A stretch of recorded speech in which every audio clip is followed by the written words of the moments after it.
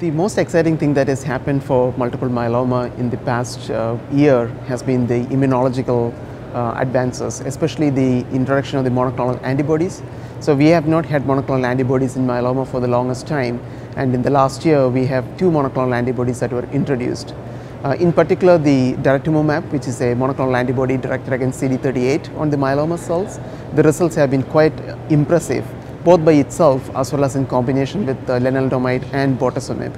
So the 2 major classes of drugs that we have in myeloma today, the IMiDs and the proteasome inhibitors, both can be combined with daratumumab to give very impressive response rates as well as very durable responses.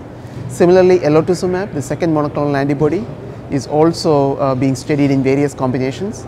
In particular, the combination with lenalidomide has significant efficacy and has been shown to be better than just lenalidomide dexamethasone in phase 3 trial. So we are quite excited about the entry of the monoclonal antibodies into the myeloma space, where the major drugs had been the proteasome inhibitors and the immunomodulatory drugs. There are certainly newer versions of the immunomodulatory drugs and the proteasome inhibitors that are in clinical trial and since have been approved, and those ones are also exciting, but I think the biggest excitement is how are we going to combine all these different classes of drugs to get the maximum response possible, the deepest response, and the one that is most durable.